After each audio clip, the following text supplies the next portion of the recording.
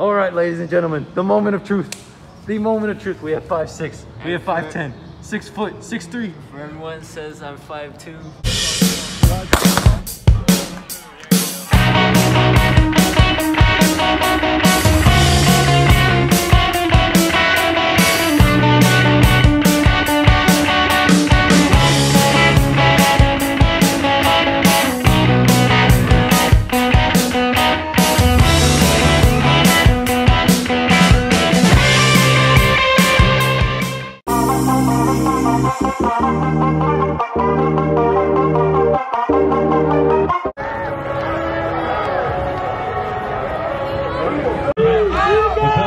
Texas Station number 8, number 9, Edward.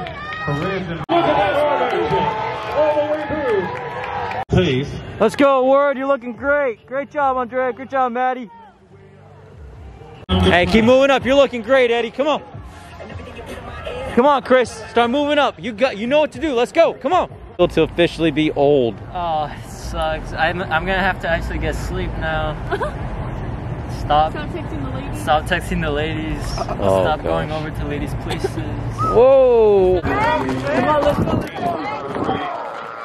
We got 10K specials here. Spencer, another 800 today. How'd you feel? I felt better than I did the last time. Hey, nice PR 201. That's what I'm talking about. All right. You know, you actually had a kick of a little bit of a 5K runner. I was like, okay. But hey, under 2 next time. Yes, sir. No better. All right. All right, ladies and gentlemen, the moment of truth. The moment of truth. We have 5'6". We have 5'10". 6 foot, 6'3". Everyone says I'm 5'2". Look at this. Oh, he's 5'6", ladies and gentlemen. All right, everyone, it's time for tip number 2 of Garett's tips. So before I begin, I just also want to mention to everyone that's watching and taking into account these tips that these are based off my personal experiences and things that I've researched and read personally.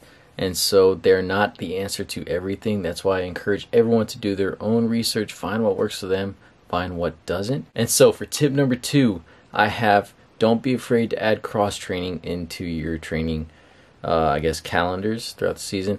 I think cross training is very beneficial to do, especially for people that have, or athletes and runners that have very long training seasons, like collegiate athletes, even high school a little bit, when they have to do cross country, indoor, outdoor, and especially the younger athletes. So why do I say cross training is beneficial? And I say this because our bodies get worn down, we get tired, things happen, our legs need a little bit of rest sometimes, we need that extra recovery. So I say cross training, finding a day like that is very beneficial to add into a training week. That way your body can rest, kind of avoid the pounding, and overall really help prevent injuries a little bit and just give you the extra recovery you need. So cross training is great to kind of simulate aerobic training, but without the stressors of pounding and kind of what you would encounter while running.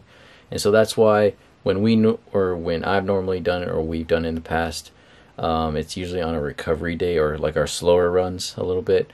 So finding days like that, if we feel that we would benefit more from doing cross training instead of going out there and running, we would be open to do it. Now, a lot of you are under the direction of a coach or someone that's in charge of your training. So if you feel that a day of cross training would benefit you, make sure to discuss that with them. Just because I say it doesn't mean you should automatically just go out and do it. Discuss with them, because it also depends on training.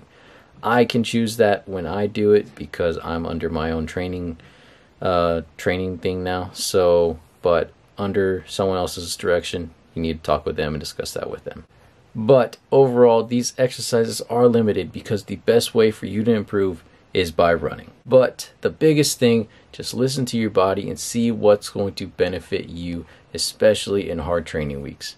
And that way you can maximize training and compete to the best of your ability each and every week. All right, so that is tip number 2 of Garett's tips. Back to the video.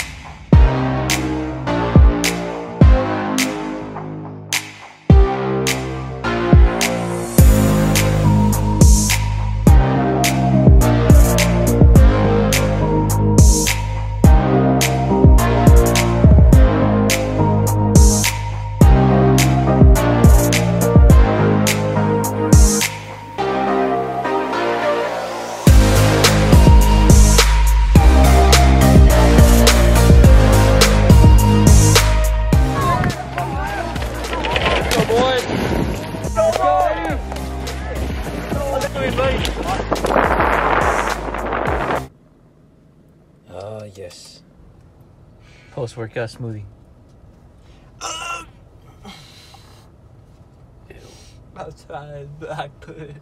Man, goodness, I tell you what, I love tempo runs. So today on Monday we had a tempo workout, and it was a great workout. We all did really well. I love tempo runs so much, but the thing that makes you question it all is tempo tummy. Like, oh, it's something else. Oh, goodness gracious. Thank you so much for watching and staying tuned in.